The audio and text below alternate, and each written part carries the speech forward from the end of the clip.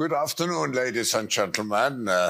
It's for me a particularly great pleasure to continue what we did already in the past, to have a dialogue with Satya Nadella, who I don't have to introduce him, who probably is the most regarded and respected leader in industry and the chairman and CEO of Microsoft.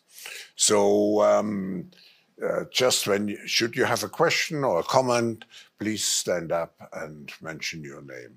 But let me start with a discussion with you, Satya. And it seems when we look at the fourth industrial revolution that now in technological development, when you look at the S-curve, we are really at the point where we have the exponential development. We see it, just look at the announcements over the last weeks, artificial intelligence, quantum computing, and I could go on and on.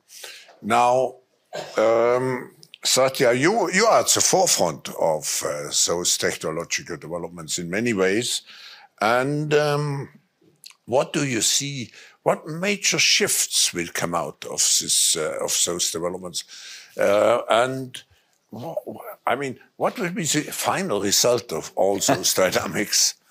No, first of all, Klaus, it's fantastic to be back here and have this conversation. And I think you described it well, which is where are we on the S-curve?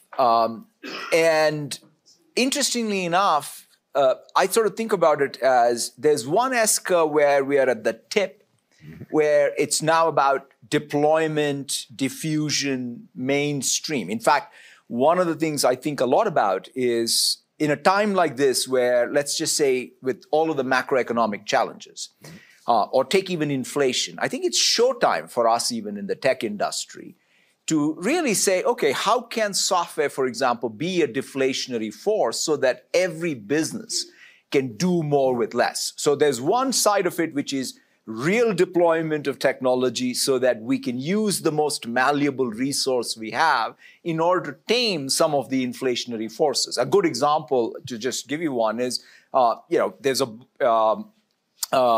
take what Unilever has done with their lights out manufacturing with digital twins.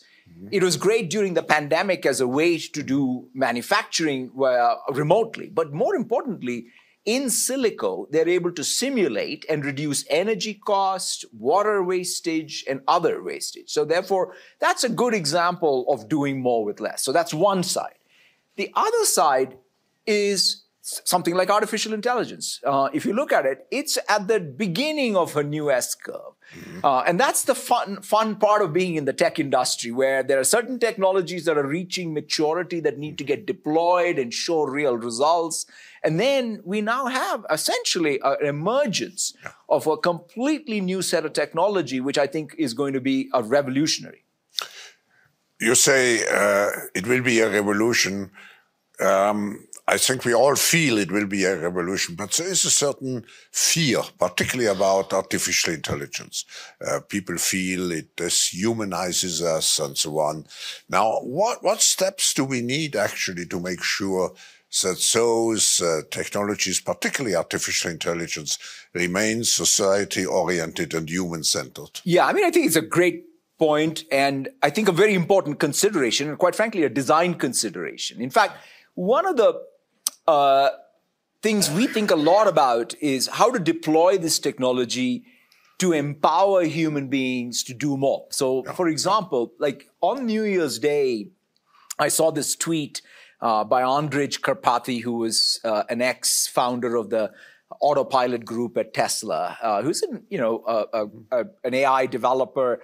And so he sort of referenced perhaps the biggest product that made a difference in his life in the last 12 months was the GitHub Copilot we had launched last year. So here's a software developer using tools and saying, now GitHub Copilot is generating 80% of his code. So that doesn't mean Andrej is not writing new code and being at his creative best. It just so happens that now he has 80% leverage in doing what he's doing. He's still the pilot. He does have a co-pilot.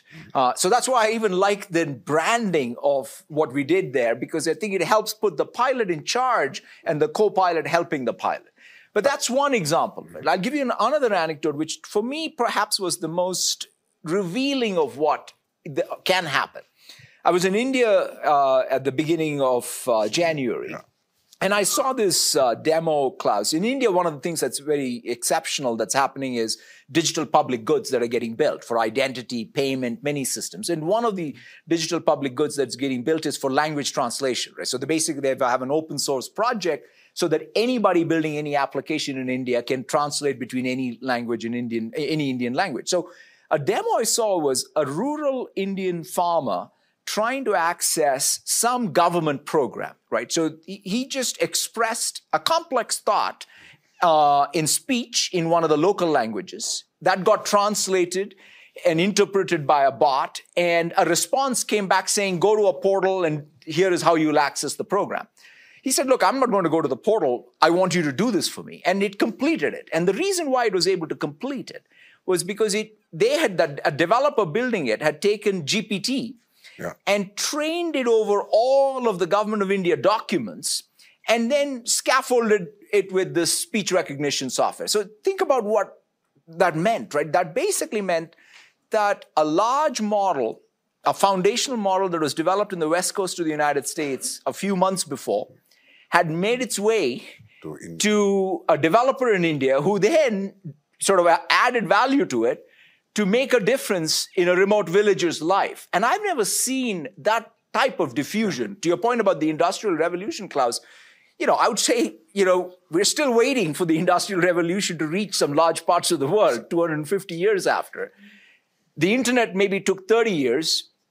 Maybe the cloud and mobile took 15 years. And now I think we're talking months, which to me, I think is perhaps the benefit. Doesn't mean, to your core question, we shouldn't take something like AI safety as a core consideration right, at the design time. And so therefore, even when we launch these APIs, which we did this week, one of the key things is the APIs have safety built into it for harmful content or the context in which they're used. So a lot of work needs to go into it still, but we think of both the unintended consequences and the benefits both being something that we harness. So you feel that GPT and similar technology will become very fast, penetrating our lives, business lives, but also personal lives? Yeah, I think about, we all remember in 2007, 2008, the birth. So that was the last time I would say we had major platforms being born, right? The mobile platform and the cloud platform. And, in the last 15 years, they've gone mainstream. We're still, I would say, still in the throes of its penetration, but it's significantly understood that this technology is making a real difference.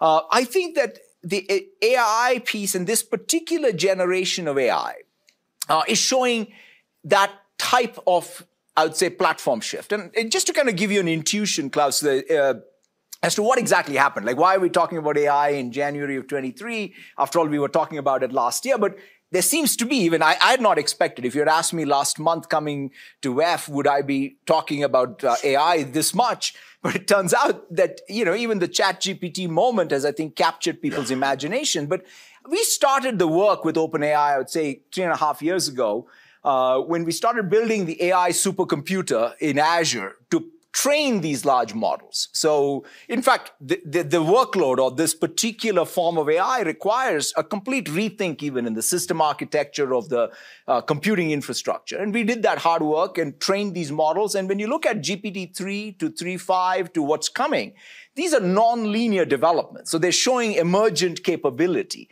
And I'm not saying this is the last model architecture innovation. There'll be more to come. But the fact is that these things by themselves are becoming platforms that I think truly can make a difference.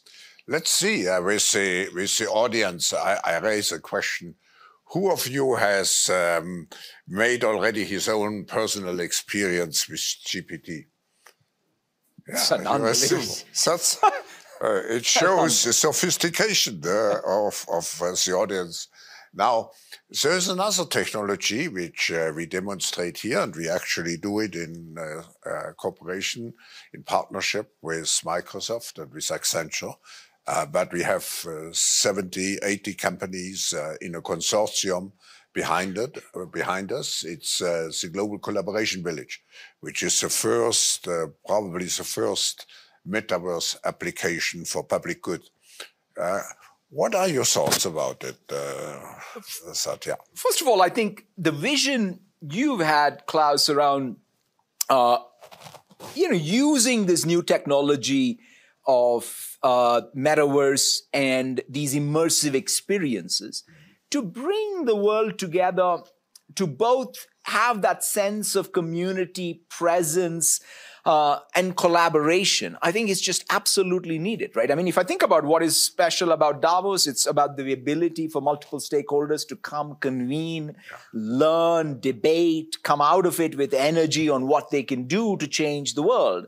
And so to some degree, to say that if there's some new technology that can, for example, really bring this global collaboration village to life, where not only can people collaborate when they're here, but it can be an ongoing thing. I think it's fantastic. So I think I would encourage everyone to go see the exhibits because I feel the thing that is most, for me, game-changing about this particular technology is that sense of presence one has, right? Which is when you're even virtually interacting. I think during the pandemic, all of us obviously did a lot of video meetings. And I think it has definitely got us through the pandemic, and I think they're going to be very much part of our lives. And I think of this as a very natural extension of it, because beyond video meetings, if you can have more immersive experiences where that presence, the co-presence can be felt, you can understand the impact of any of these hard topics that we're talking about, I think that can be pretty game-changing. So I think it's a brilliant idea. I'm glad to be partnered with you on it, and I would really encourage everyone to participate. Let me just see who has participated at the demonstration. Those who haven't, I think, have still an opportunity to do so.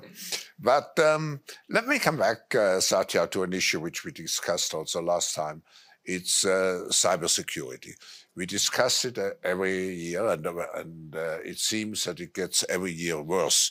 And it's undermining, actually, the trust into the digital system. So what can we...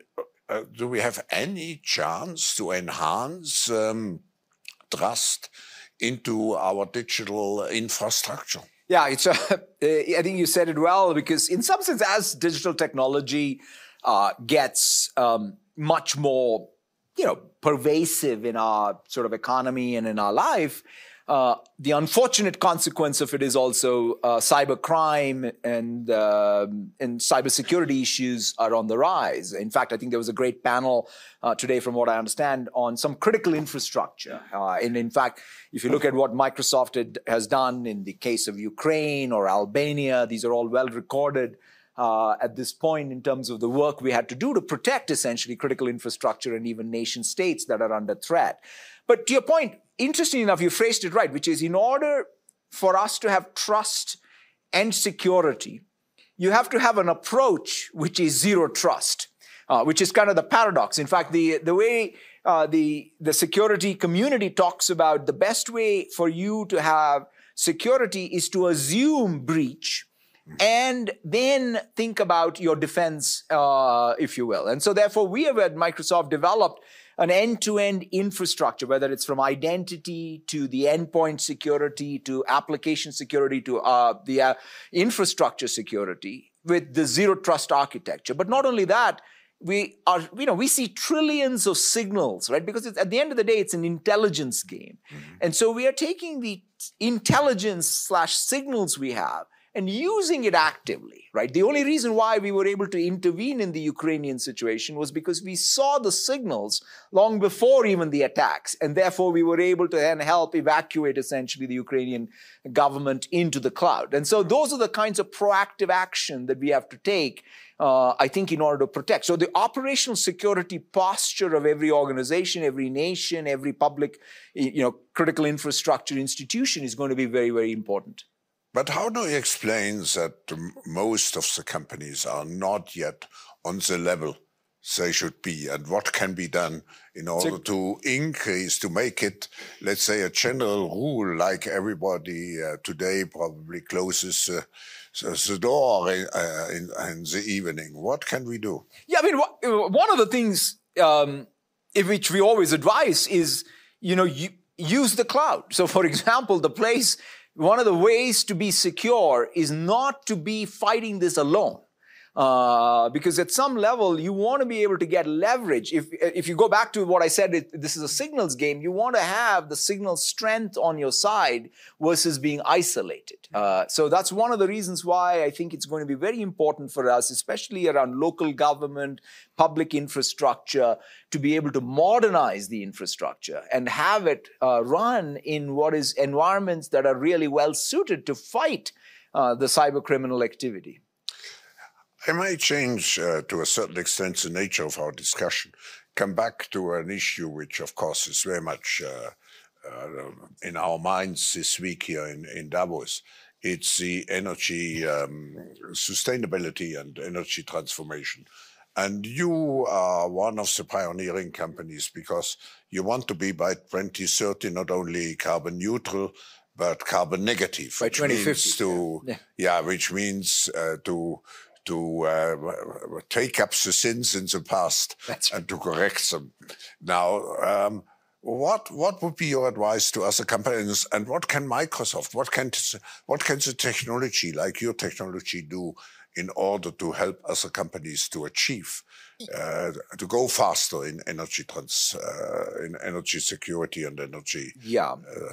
So, I mean, first, I would say, we're doing a lot first to make sure our house in order, because given the commitments we have made, each year we audit them and we're making sure that we are making progress on it. And quite frankly, in the last year, for example, I think on Scope 1 and Scope 2, we did a good job, reduced our emissions by 17%, whereas Scope 3 increased because of the increased usage of the cloud and our gaming consoles, and a lot of those, they increased by close to 20%. So we have our work cut out. In fact, I was very, very pleased even this year, early on, to see the work that we put into Xbox in order to reduce its energy footprint when at rest. So therefore, I think there's a lot of work we're doing ourselves, quite frankly. After all, all those AI supercomputers consume a lot of energy. And so one of the key things is that everything from the data center design to the power draw of the chassis in which these GPUs are racked, I think the cooling systems, this is sort of innovation agenda that's front and center for us. The second thing, though, to your point, Klaus, which is one of the places where I think we can make a real difference, and we're working hard, and we have launched something called the Cloud for Sustainability, is around carbon accounting, right? So as somebody described it to me, it's like we are trying to deploy an ERP system at the same time as the GAP rules are being created. And so you need an approach even to how one does carbon accounting that is more flexible and keeps up with all the data that's coming in. And so we have a software system with many partners. We now want every small business, for example, I'm here, like in Europe, I think every bank now is going to look at even the carbon footprint of companies before giving credit. And so in order to enable that and enable the fluency of that, I think I can do a lot of work. And one other thing I'd also mention, going back to some of the AI pieces, and even sort of you mentioned quantum, I think the core, at least my layman's understanding of even the energy transition challenge is we want to take 250 years of chemistry and compress it into 25 years. And if that is going to be possible, or one of the ways that is going to be possible is with computing power, and especially computational chemistry. And so we're doing a lot of work in whether it's AI techniques or even quantum-inspired algorithms, even being run on classical, to help with, I would say, computational chemistry and the discovery of new molecules that can perhaps accelerate this energy transition. I want to take you up on the word quantum, come back to the fourth industrial revolution. For some people, quantum is still something in the future. For some, it's already reality. Where do you stand in terms of we've had a research program in quantum. In fact, in the last year, there have been some real breakthroughs because we've had an approach to quantum where we are trying to not just achieve quantum supremacy, but to be able to build a general purpose quantum computer, you need to have sufficient number of stable qubits. And so the approach we have taken is that approach where can we build a general purpose quantum computer? And we have sort of published results on some of the breakthroughs in the last year. So I do think it's still, a ways away. It's not here today, but I think the interesting thing is the software stack that needs to be built for quantum is getting built actively. In fact, if anything, the fact that you can simulate quantum algorithms on classical is one place where we can, in fact, already start benefiting. But let's face it. I mean, there's lots of things that are happening that are rapidly moving, whether it's about on the encryption side or how do you, in the post-quantum world, protect yourself. And so these are all fields that are actively both being researched as well as being deployed. If we look at economic growth in the last 10 years or so, it has been very much driven by companies like yours, and there was a kind of tech boom. And now, lately, we have seen the news about layoffs. And does it mean that the existing business model on which the tech industry was based is coming to an end and has to be replaced by a new model? Yeah, I mean, I would say there are two things, right? One is, I look at it in two ways. One is the overall economic growth in the world. Because at the end of the day, all of us are governed by what is happening in the world, inflation adjusted in terms of economic growth. So because no one can sort of defy gravity, and the gravity here is inflation adjusted economic growth. And I would say all up in the world, the inflation-adjusted economic growth has been pretty weak. And one of the things that I'm optimistic is digital technology can help boost it. Things like artificial intelligence can help boost it. That said, in the tech industry, we grow multiple times GDP. And so the question is, during the pandemic, there was rapid acceleration. I think we are going to go through a phase today where there is going to be some amount of normalization of that demand.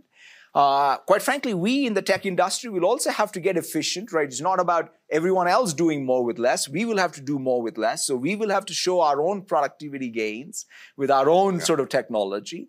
And then coming out of this cycle, though, Klaus, I do believe that as a percentage of GDP, tech spend by definition will increase.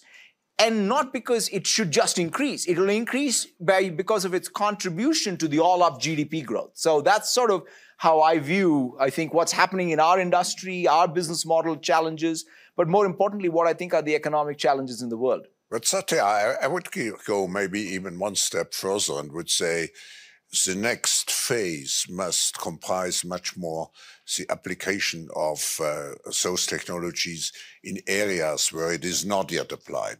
And I'm not thinking only of developing countries, I'm thinking of education, I'm thinking of agriculture. If you look just at those two areas, they are very old-fashioned. So there's a large, let's say, opportunity for those technologies to penetrate much better the overall economy. Would you agree? Absolutely. It's a very important observation because in some sense, what you're pointing out is also economic growth is not just economic growth. It's got to be equitable economic growth that is spread by geography, by sector, by segment. It's not about just large businesses, but it's about large and small businesses. It's about public sector institutions. And that, I think, is the crux of it, right? I think in this next phase of globalization even, I think when we talk about economic growth, we'll have to think about it at the core, like what's the equity of that economic growth and how is it being spread?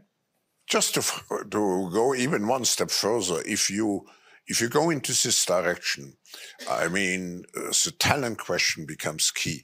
Now, you have attracted the talents, the best talents in Silicon Valley, in Seattle. Isn't there a lack of talents? Let's take agriculture to translate the potential into reality. So first of all, let's face it. I mean, there's a real issue around skills, reskilling, and talent. I'm very hopeful that some of these new technologies are going to be helpful in that process. What I mean by that is, I gave you already that example of Andrij Karpathy and him using GitHub Copilot, and as an elite AI developer getting assistance from a Copilot. But the same thing is true for a first-line worker using, say, one of our tools like Power Platform, to be able to use a natural language prompt to do some workflow automation. So think about this. This is someone who's in the front line, who has domain expertise, but doesn't have IT skills, is able to now do IT tasks. That's one way for us to, in some sense, bridge the talent gap. Yeah. So I think that you're pointing, in fact, even the rebalancing of even software engineering talent. In fact, if you think about it, then it was actually 2 years ago that the number of software engineers that are being hired outside of what is considered the tech industry is higher than in the tech industry. So that means going forward, we will have more of the digital skills spread much more evenly across the economy. And that's a good thing, right? Because we need that. We need them in agriculture. We need them in banking. We need them in healthcare. We need them in education.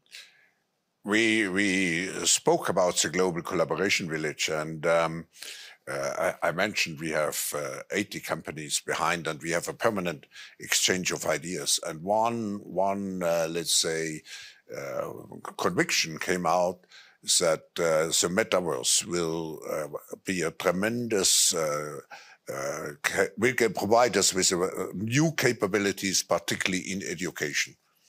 Would you agree? 100%, because in some sense, if you look at, there are two, in fact, if you sort of combine the two technologies that I think people are talking about, take metaverse and take AI. Yeah. If you put these two things together, what does that mean? Like, it means that you can now help people learn with other people together, collaborate across space and time, and most importantly, something like a co-pilot being there to help even diagnose the conceptual mistakes a student is making right when they make it, and then help them overcome that. I think so. I think this notion of collaboration and learning together is where I think we can make a real leap forward.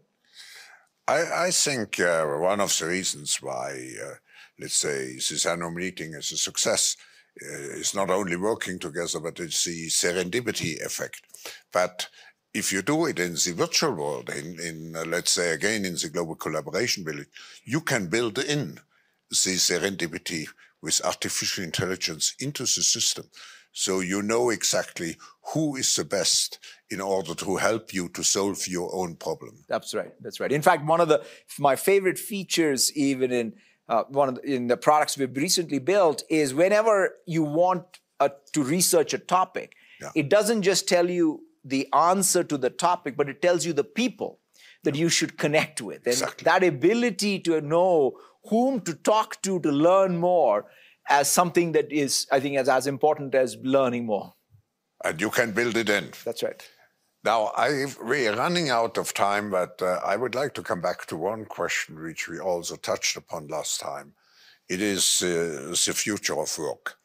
And there's a lot of discussion about remote work, and I think you and your company has been very, let's say, engaged into discussions about this issue. What is your learning from those discussions, and what are your recommendations? I think that the key observation I'd make is we're still learning, because there's been real structural change. I don't think we can just say we'll go back to 2019, nor can we say we're going to live like as if it is 2020, if you will. So therefore, there is real new patterns of work emerging. There are three trends that we are observing, Klaus, which I think are, to me at least, are guiding even our own set of decisions. So the first is, there is what I'll characterize as this productivity paranoia, right? Which is every leader thinks that somehow they're not being productive, but whereas everybody who's working in the organization feels burnt out. So there is that debate as to who is true and what is the truth. And so therefore, I would say more data, less dogma will be a good way to sort of end that debate. And in other words, at the end of the day, organizations have to be productive. There's no question. The outcomes matter.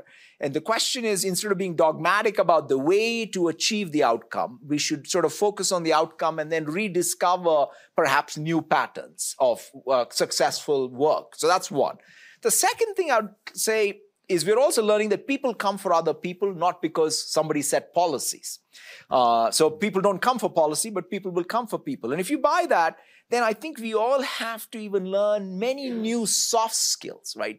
Convening, calling a meeting versus convening an event. Two different things, because you set, like when you do convene an event, you set so much more context, you market it, you help people have a successful event.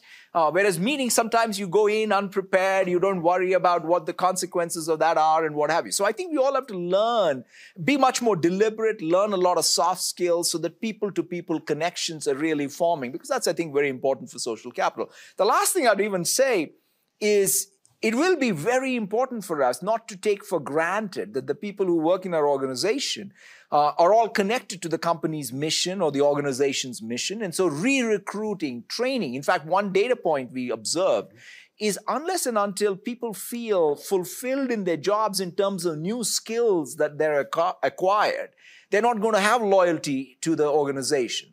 So us really investing in their progress inside of the job and the sense of accomplishment, I think, are going to be important. So tools and technologies are there, but I would say new management practice and sensibility is perhaps what we will all have to develop. In this context, you just used the word loyalty. How would you describe loyalty of an employee towards Microsoft? No, look, I think at the end of the day, I always say, the most important thing is for people to sort of think of who are working at Microsoft is they should think of Microsoft as a platform to be able to connect with our mission to achieve what's core to them. I think that's the social equation. I think the loyalties only exist if Microsoft as a platform is helping them achieve what they want to achieve. It's sort of not something that we take for granted. It's something that we have to earn as an organization by giving people a platform. So you have to build an attractor. Absolutely. And also give them a reason why they think of Microsoft. It's the purpose. Yeah.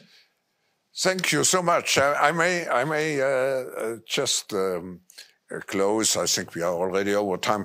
But one short question. I met so many leaders, and you may have seen in the agenda, I wrote a small article about how I define leadership. And I said leadership is a combination of soul, brain, heart, muscles, and nerves. The soul standing for purpose, the brain standing for professionalism, the heart standing for passion, and the muscles for implementation capability and good nerves you need today. And I think we just have seen a leader who combines all those 5 dimensions. So thank you very much. Thank you so much, Satya.